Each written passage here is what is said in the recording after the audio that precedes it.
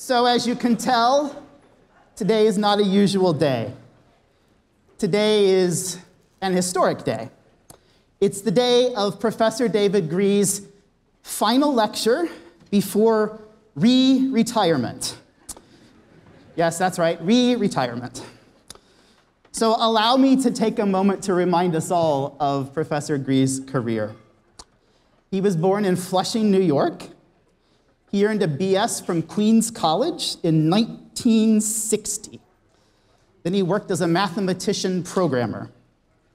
He went to Illinois and earned a master's degree in 1963. That was in math.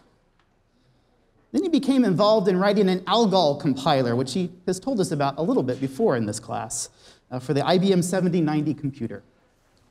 That led to him going to Munich and earning his doctorate, still in math, in 1966. He became an assistant professor of computer science at Stanford from 1966 to 69. And then in 1969, he moved to Cornell, where he was promoted to associate and then full professor, and then briefly demoted to department chair. I mean, pressed into service. I don't know. He became department chair in 1982. He also served as chair of the CRA, the Computing Research Association, in the late 1980s, when it opened its office in Washington, D.C. to represent the interests of computer science to policymakers. In the late 80s and early 90s, he received 4 different national awards for education in computer science, and locally at Cornell, he was one of the first 10 faculty to receive the university's highest award for teaching, the Weiss Fellow Award. In '99, he received an honorary doctorate from Miami University, my own undergraduate alma mater. He served as editor for Springer Verlag Texts in Computer Science, Communications of the ACM, and a few other journals over a 30-year time period. Professor Gries retired from Cornell for the first time in 1999 and moved away for a few years. Realizing the error of his ways, he came back in 2003 and became the associate dean for undergraduate programs in the engineering college.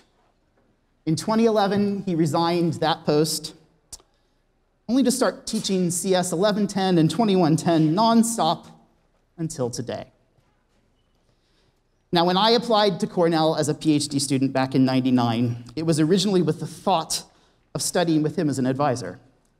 That didn't work out, in part because of his brief absence from Cornell. But it has been my honor to co-teach CS 2110 with him several times.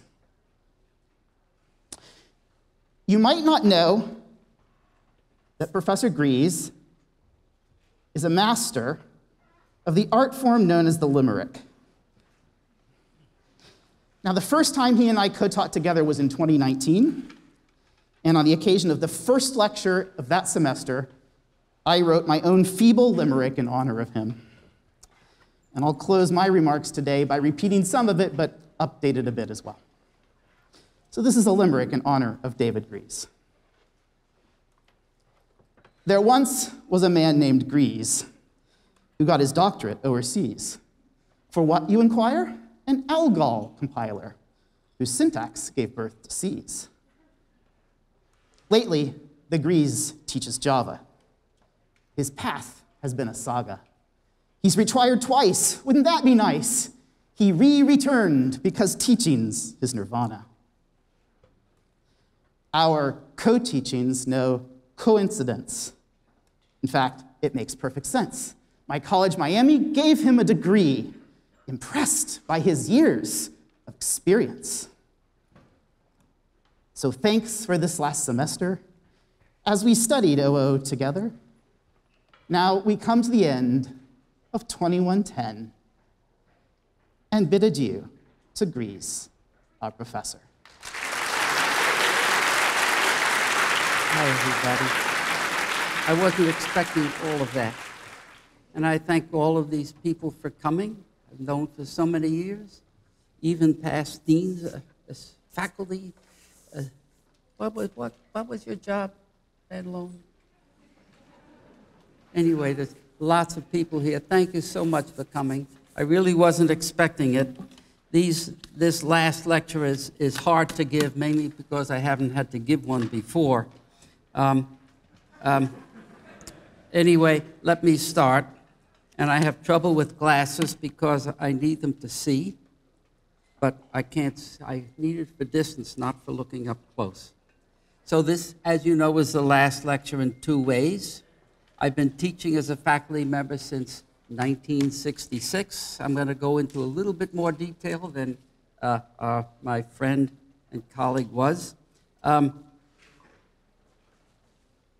It's 56 years, 112 semesters.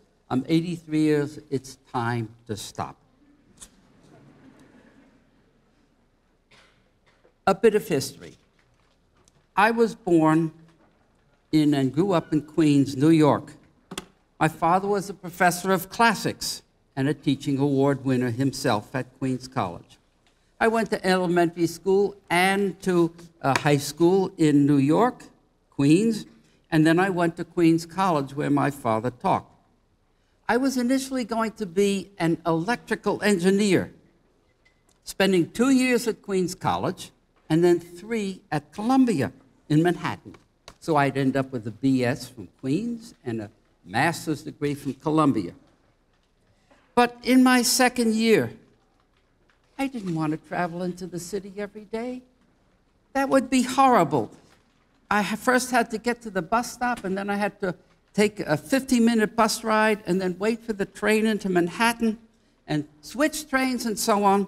So I decided to switch my major so that I could continue at Queens.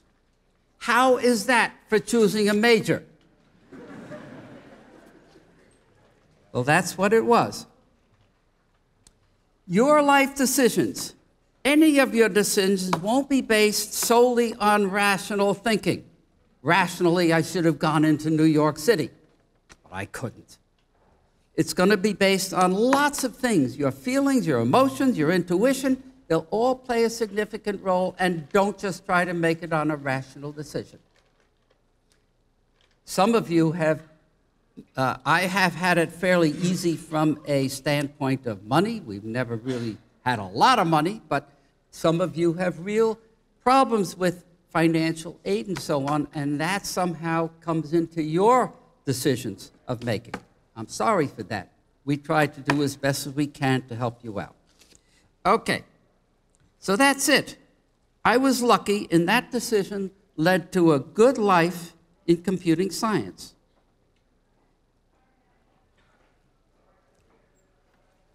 I continued in math at Queens College, and in fall, as a senior, I took a course, my only course that I ever took in computer science, writing subroutines in an assembly language of a fake machine. Well, there is Fortran.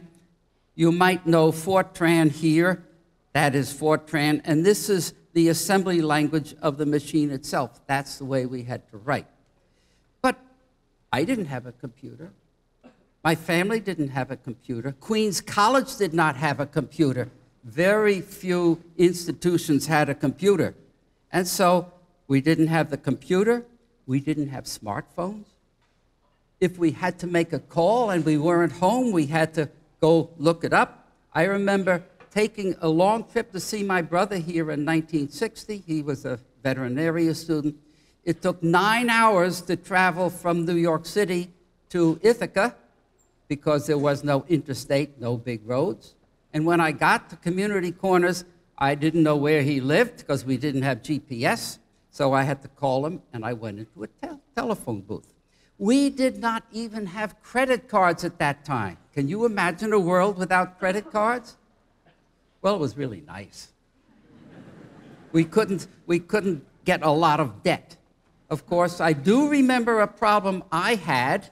I won't go into complete details, but I was traveling from where I was working in 1960, from my house to my work down in Dahlgren, Virginia, and my car broke down. I didn't have any money in my pocket. I had my checkbook, which showed how great I was, earning a lot of money, and I could show I could have money in it. And I went to the bank and asked them to please wire my bank and send the money. They said, that'll be $10. I said, I don't have $10. That's why I'm asking you to buy. They said, until you give us $10, we're not going to do it. I guess I look like one of these scroungy little kids who thinks he's good.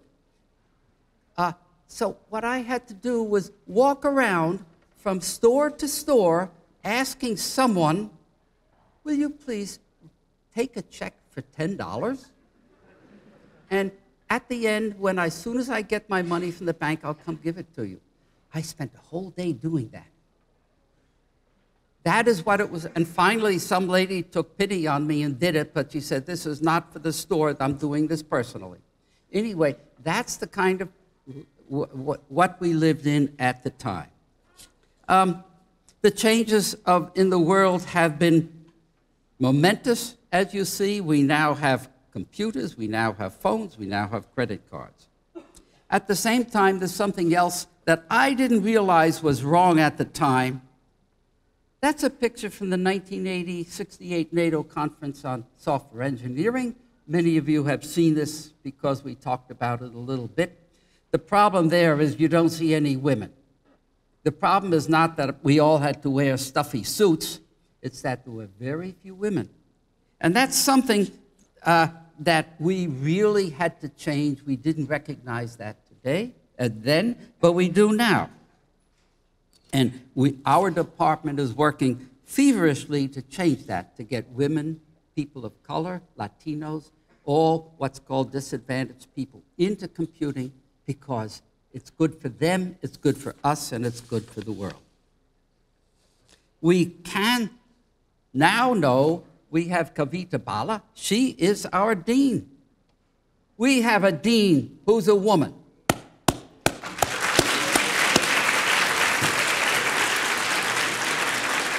And she's doing a far better job than I ever could at that.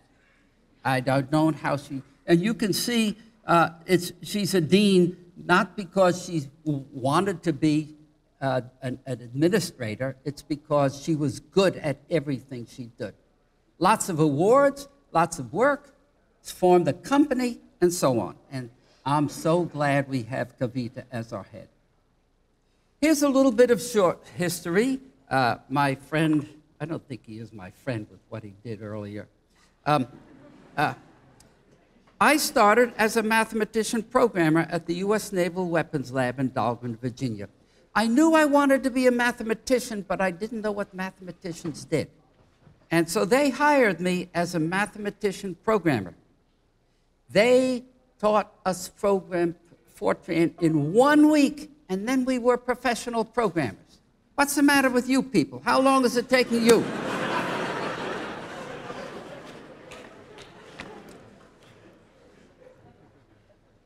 2 years later, my wife and I decided to go back to college, and we ended up at the University of Illinois, Urbana-Champaign, in mathematics, because they didn't have computer science. But there was a computer science program going, and I was hired as a TA, as an RA, to help two Germans write an Algol 60 compiler. Now, I knew nothing about compilers at that time. Of course, I had used the Fortran compiler. I knew nothing about them. I learned later, I knew, well, let's just say this. I wrote my compiler. These two Germans actually designed it. They would give me flowcharts and instructions and so on, and I would, along with a few others, but the few others weren't as good as I was at this since I had programmed a lot in this language. We wrote a compiler in that language that you see on the screen. And further than that, we used punch cards. How many of you have ever seen a punch card? Ah, not that many of you. Well, that's what they look like. And here you can see somebody punching cards. The blank cards are here. You type, and they come in, and they end up there. And if you make a mistake on a card, you throw it away and type it again. Here is somebody with a deck of cards, and I hope he didn't drop them. And here is Olin Library, which always reminds me of a punch card. Well, I helped these two Germans write the compiler, and I was doing such a good job at following what they had written. I was learning what a compiler was myself at the time, that in January, February, they knew they were going to go back to Germany, and they asked me, why don't you come to Germany and get your PhD there? And under their breath, they said, where we can make sure you finish the compiler. Well, that's why I went to Germany. And for a year or so, I did not, all I did was finish that compiler.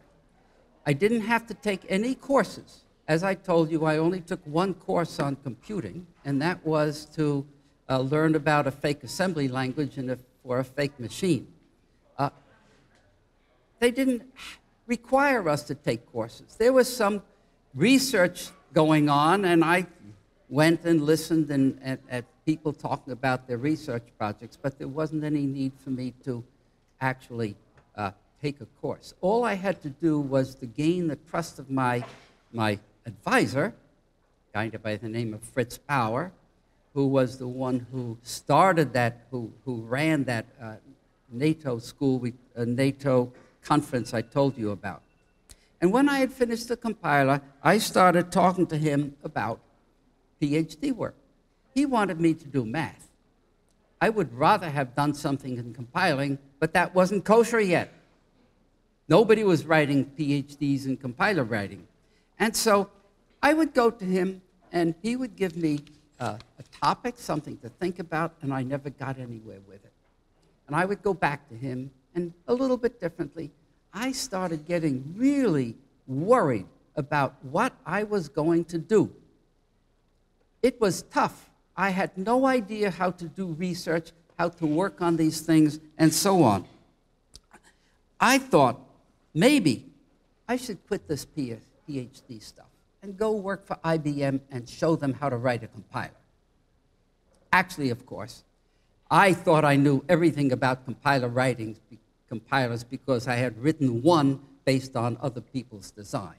So here I was, spending my nights worrying about this. My wife's there with me. She's working at Siemens for computers, but she would rather go home, and this is going on for a year. I worried, and I worried, and I worried about it. What was I going to do? This went on for many months. And this is something that all of you, many of you will have trouble with. At some point, you will get to a point where you do not understand what you're doing. You want to learn further, but you're not making progress. This is something I tell you because it looks like I'm a storied professor. Everything has gone on well. It hasn't. We're all going to have problems at some time in life. We may hide it from others. Every one of us has skeletons in our closets, which we don't allow other people to see. So realize that about the people around you. So I got the topic. I spoke to a guy named Josef Stur, an assistant professor, I will call him there. He suggested a topic and said, hey, you write your thesis on this topic. This was in May.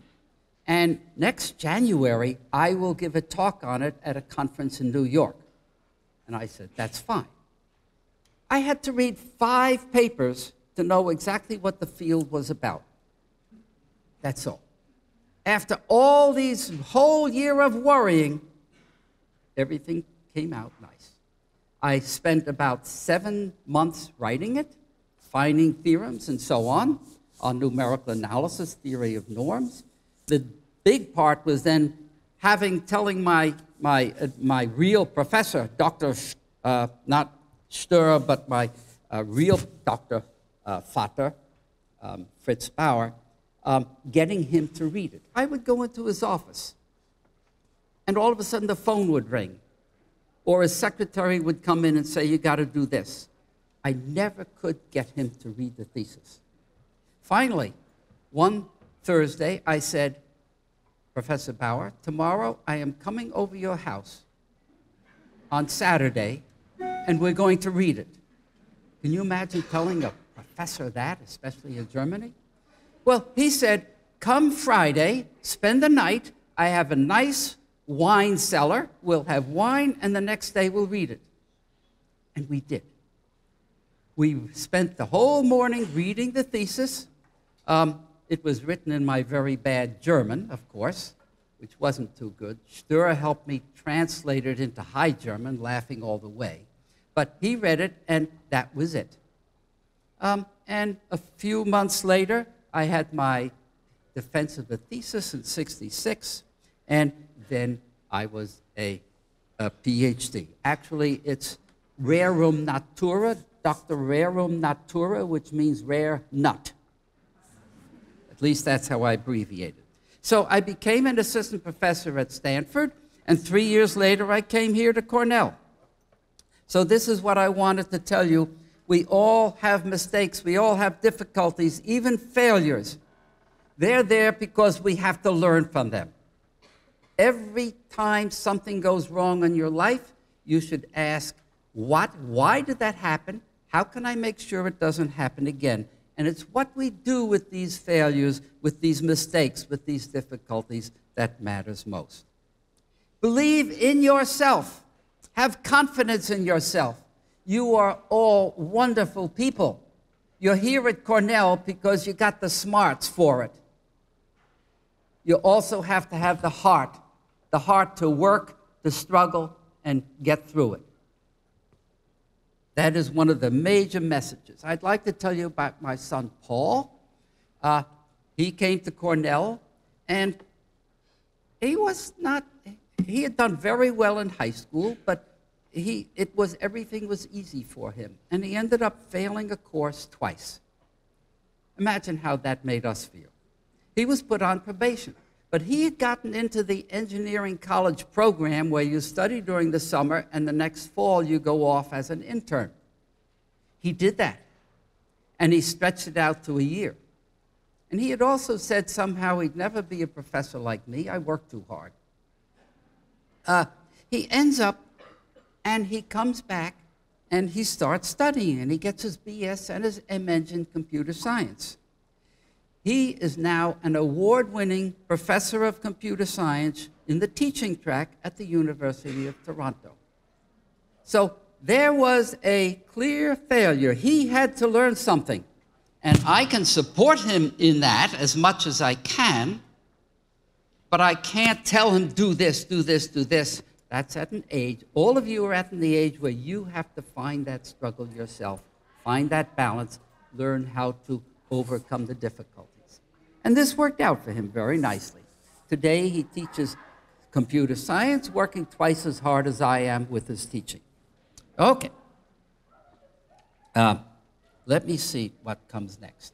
I would like to tell you a story of one person who is Leor Jessica Cole. She is a student at Cornell. And she took, I have to find the right place. She struggled in CS 2110 just as many of you are doing. I have emails from her about tests and this and that. She ended up struggling, but she ended up doing well because she persisted.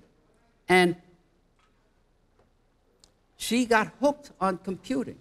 I guess partly because of 2110, but also because of other things she was doing. She took info courses. She had been a plant science major, but she found herself turning to computing. She took courses on web design, graphics visualization, all sorts of things like that, and she became an information science major, in spite of the struggles she had in this course. All of you, many of you are struggling. Don't be worried about the struggle. Persist and get through. She then, let me get this right. She got involved in activities outside the class, and she ended up taking the year off, and she is now off this year. But during last September, she ended up writing an AI project for the Jewish New Year called Raborat Iowa. Now, I have copied all her web pages here. You can go on the website and look at it, but I want to explain to you what this is. This is a summary. She says, artificial intelligence is becoming more human every day. Robo-Rabbi, if you can't see that, is an artificial intelligence that's learned about humanity and Judaism alike. Now, this is just a prototype. She doesn't have real AI behind it, but it's something she would like to do. Lesson from that activity before. When people become corrupt, it is important for someone to stand up and lead them back in the right direction. This can be seen, and so when Moses leads the people to the promised land. And she would like the AI project, AI system, to actually produce this lesson from the reading. She ends up saying, this is an artificial intelligence that can think and communicate for herself by reading vast amounts of text on the internet to learn how we humans do it. She was asked by me, a human, to summarize the weekly Torah Parsha, and that's it. She did it. Let me go on to the next page. And she says, my name is Lior Kold, and I'm a student at Cornell and a worldwide model. She is actually a model. Aside from computing, I love reading, art, embarking on creative projects, and meeting new people. And she goes on to say, my passion for computer science stems from an understanding of the incredible power it holds on society. If we don't make a conscious effort to fully grasp the capabilities of our technology, such power can easily be utilized to inflict great societal harms. I believe it is my generation's duty to ensure that technology is utilized for good. And that's for understanding who we are as humans, what are computers, and what all that means for our lives. I am amazed at this particular paragraph. It sums up something that I believe, but I would never have been able to write it down in that form. And this comes from a student who is, I think she has at least one more year left. So this is one reason I wanted to tell you. But there's more that goes along with this. She is actually a model. And she met somebody along the way in New York who liked the way she looked, and she became a model. And that's one reason she's taking off. But Cornell has this digital model show. Back in April it was, and she was featured in it. She makes her own clothing. Her physical model will be a male dressed in only spandex shorts and painted blue and so on. Half the money that she makes from this, and I'm going to switch to the next slide, will go into WIC, Women in Computing. So here's somebody who not only is going to make some money, she's putting it into helping the rest of us, all the women here, everybody at Cornell. So I'm going to skip through this. There is the model that she created, and there she is, and she's donating half the proceeds from her NFT sale. Now, what the heck is an NFT? How many of you know what an NFT is? A few people. I don't really. It has to do with digital currency. And so on. So I'm going to stop that. These are my impressions of Lior. She wasn't afraid to change her plans in spite of difficulties. She saw what could be her passion and went for it. She speaks about her beliefs and works towards bettering the world. She serves society and works towards righting wrongs. And this is something I hope that all of us should be doing. We shouldn't just be making money for ourselves. If what we do doesn't serve society in some way, then it really isn't good. Okay. Each of us has been put in this world. I now want to talk to you about one saying that I like, and that's bloom where you are planted. Each of us has been put in this world with certain skills, likes, dislikes, Our task is to investigate, to find these skills, to find our passion and follow it through. And in doing so, we shouldn't be trying to emulate others. Jill might be making lots of money. Ooh, I should try to do what she's doing. Jack may be very famous because of his leadership qualities and so on. I should try to do what he does. That's not the case. You have to find your way in this world. You can learn from others, but it's your way. You have been put on this world to do something. You have to find it and do it. And that's one of the most important things I think I can tell you. It's your way. You can't just emulate other people. Your college education isn't so much for earning a living, it's for learning about life. Too much of our attention is spent on how can I get an education to get a good job and make money. That's not the whole thing. The whole reason is to find out what is your passion and how could you turn that into a good living. Here's something that somebody said, success is not the key to happiness. Happiness is the key to success. If you like what you're doing, you will be successful. I'd like to close by saying, find out what is right for you. Yes, bloom where you are planted. At the same time, you've got to realize that bloom will fade. Mine is fading. I've been at it for 60 years. I got to get out of the way and let all of these people that you see with shirts with my picture, let them do it. They're much younger than I. They know a lot more than I do about the world of technology and really the world itself than I do. It's time for me to get out of the way, and therefore I say goodbye to all of you, and thank you so much.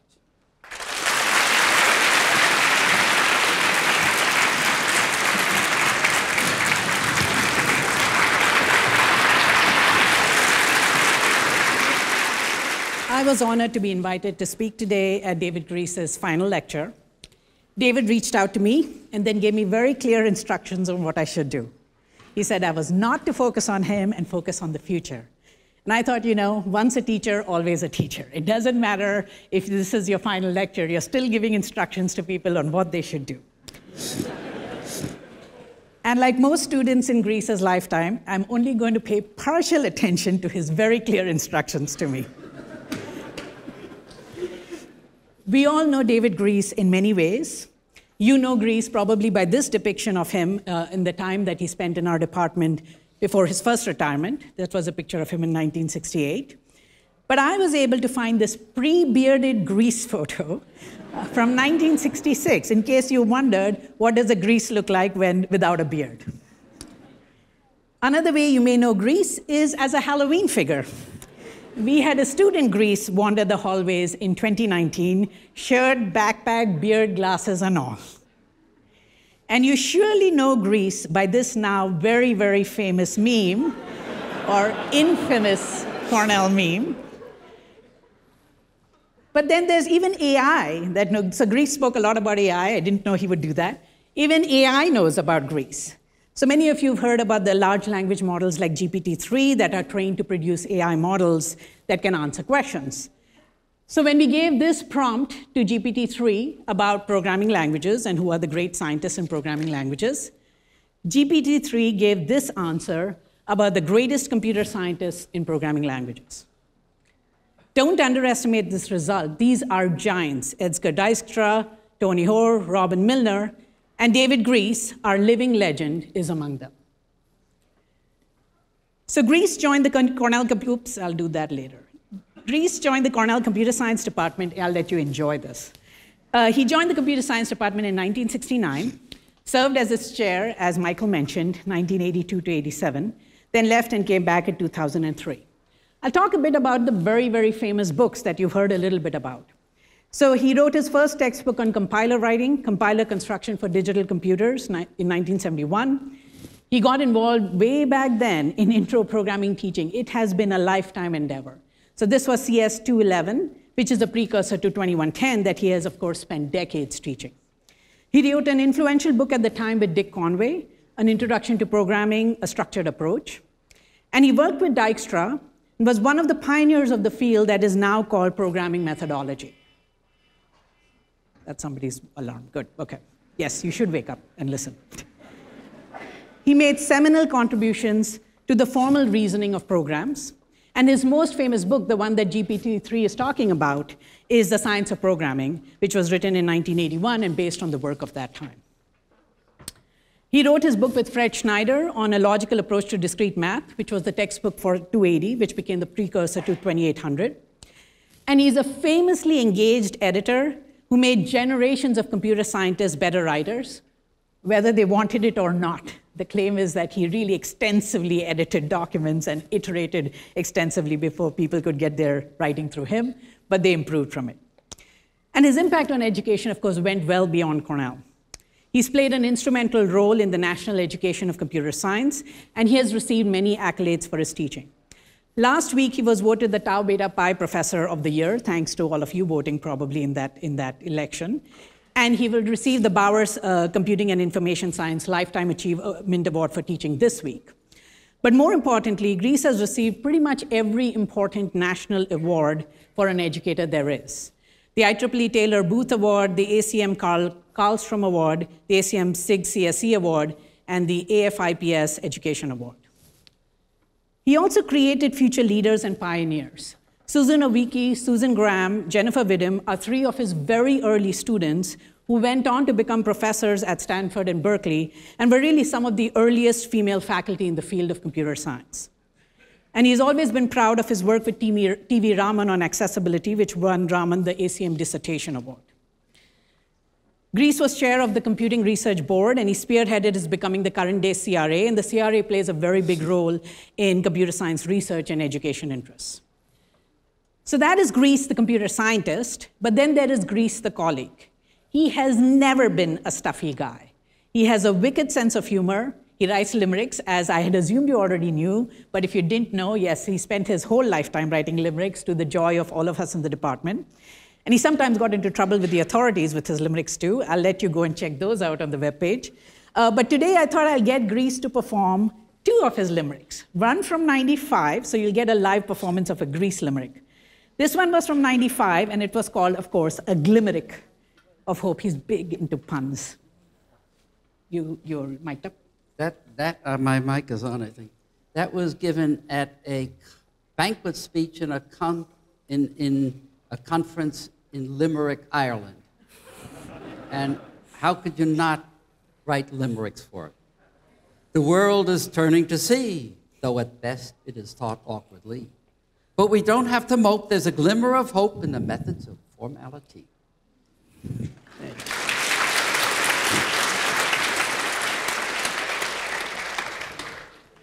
For some of us, I had not yet joined the computer science department. To this day, I remember Joris Hartmanis was retiring. I think it was 2001.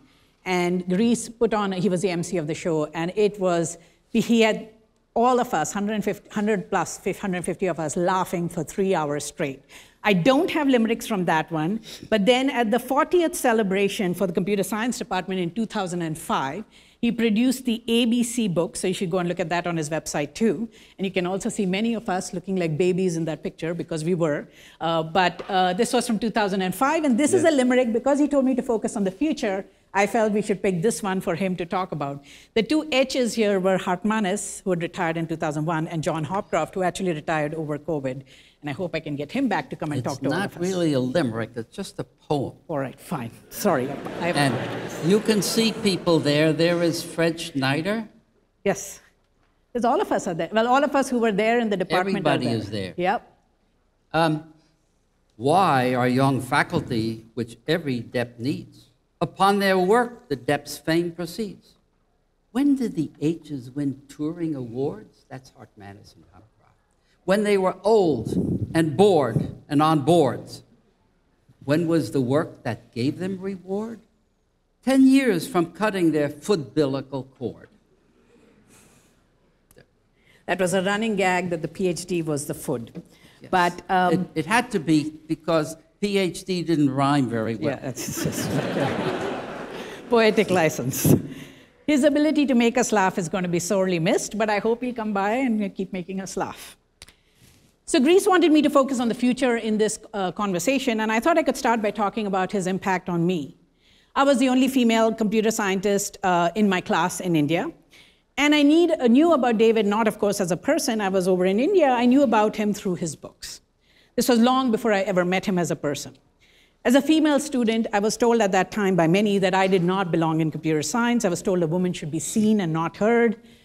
And in Gries's books, I found knowledge. Well, that was to be expected. They were textbooks. But in the clear thinking and writing of his books, I found beauty. And that was surprising to me. But most importantly for me, through his books, I found a path to computer science. And for me, that was a path to intellectual freedom, to belonging in a field that I knew was the right field for me, no matter what people told me. So when Gries wrote his books, I can't imagine that he realized this kind of staggering impact his work would have, not only on generations to come, but on students across the world, random kids in India like I was at that time. Something I did not know then, but found out later, was that Gries traveled to India and helped teach students in various not-so-privileged institutions there for many years, and he continued to do that for a while. So I'll wrap up here. Gries asked me to talk about the future, so I will.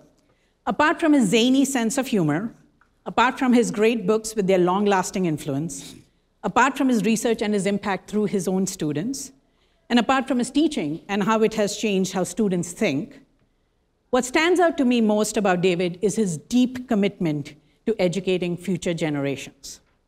For people like David, this is not a profession, it is not a career, it is a calling to which he has dedicated his entire life. So very few have done as much as David Gries has done for computer science education. He inspires his fellow faculty members, all of us here who are in the T-shirt, to be the best educators and mentors we can be. And in fact, this is what I believe makes Cornell CS stand out among the great computer science departments of the world. There is one and only one David Gries, and none of us can become a Gries. But whether you become an educator or not, I hope you will mentor and support future generations the way David Gries has given to the future his entire lifetime. The one and only David Joseph Gries.